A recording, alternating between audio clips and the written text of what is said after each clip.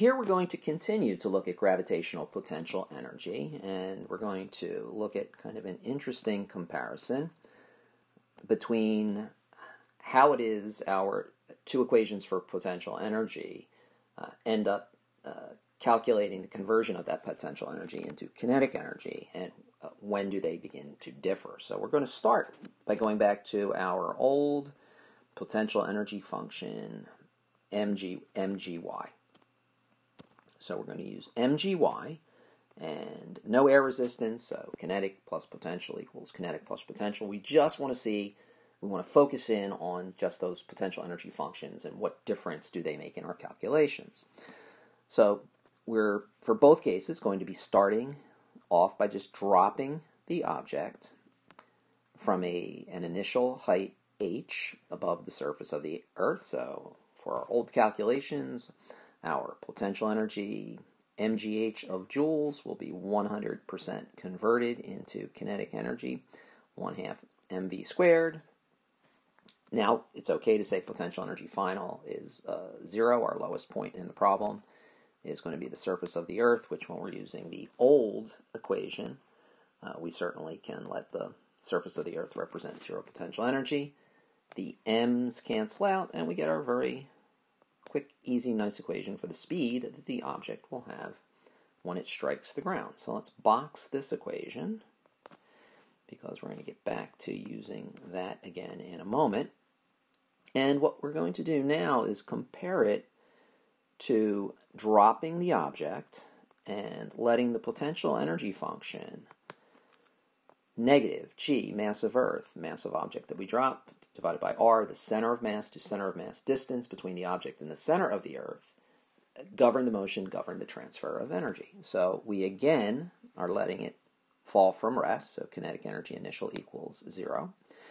Now we cannot just ignore the potential energy final or let it equal 0, because our potential energy final is based on the center of mass to center of mass distance. So we now have the radius of the Earth is our center of mass to center of mass distance for the final value when it strikes the Earth. We are starting it at a height h above the Earth.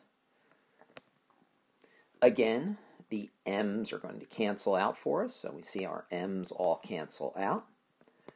We're ignoring air resistance again, so we're trying to be consistent, or as consistent as we can be. When we do our algebra, we get another expression for the velocity.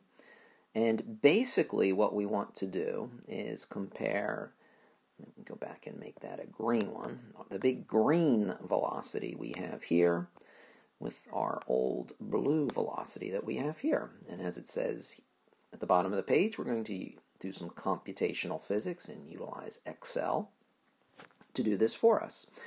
So your task is to program in, right, put in the equations, the blue equation, right, for the velocity that we have here. So type that in as an equation into Excel, so you'll be able to increment. H will be a parameter, so your A numbers that you're plugging in here will go in as your h's into the equation. You're going to put in your green velocity here as an equation, and again let h go into the equation here.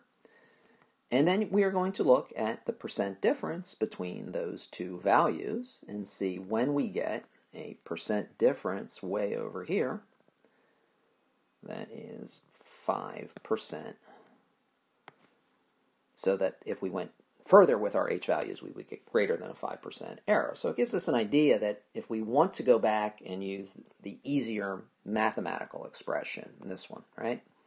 Well, what height are you going to be at before you would make this energy calculation and be outside of this 5% error range in terms of your values?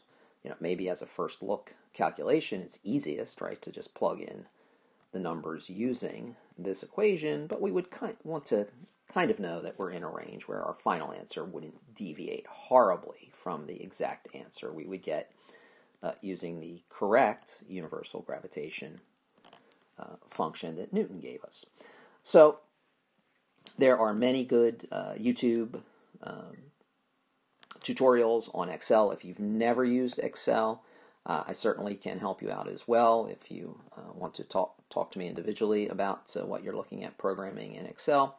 But I do want you to give it a shot yourself, see what you can program in. You have to think about, what's a reasonable increment? Is Excel going to be making, 2 million calculations because you're incrementing 1 centimeter at a time? So you have to think about, what's a reasonable increment to use in your calculations, and it gives you an idea of how someone using a computational physics approach to address a physics problem, their considerations and what we would have to go through. So hopefully it'll be an interesting and fun example, and not terribly frustrating for you. And as I said, if Excel is causing you frustrations, we certainly can talk about what you're looking at in your Excel calculations.